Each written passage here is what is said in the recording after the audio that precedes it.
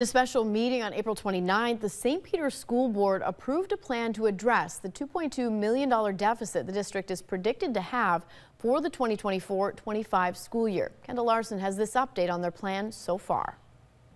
Between rising costs and a drop in student enrollment, the St. Peter School District had hard decisions to make concerning its predicted deficit of $2.2 million for the 2024-2025 school year. We had many considerations that we worked through, but in the end we really focused on our priority areas and making sure that we were able to provide those services and make reductions elsewhere.